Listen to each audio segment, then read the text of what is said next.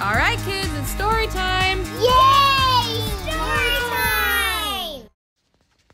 Today's reading of Explorers of the Wild by Cale Atkinson will be read by Roman and Teddy. I love to explore. It's my favorite thing to do. There are so many neat things to see, like over there. And so many strange things to find, like under here. My parents tell me to be careful. They say you never know what you'll run into the wild. I say I'm an explorer. Explorers are prepared for anything. So I climb over trees. I roll down hills. I run and I run. Until one day, I ran right into...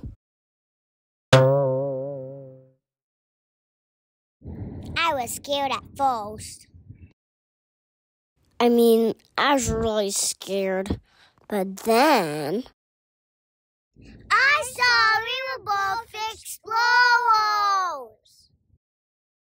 Together, we found things to touch. Things to see. And things to hear. And even things to taste. Well, kind of. No discovery was too small to share. And no mountain was too big to conquer. This was all day. This was our adventure. We were kings of the wild. I didn't want it to end, but I had to go home. So I took a picture to always remember. The greatest explorer I ever met. Don't wait!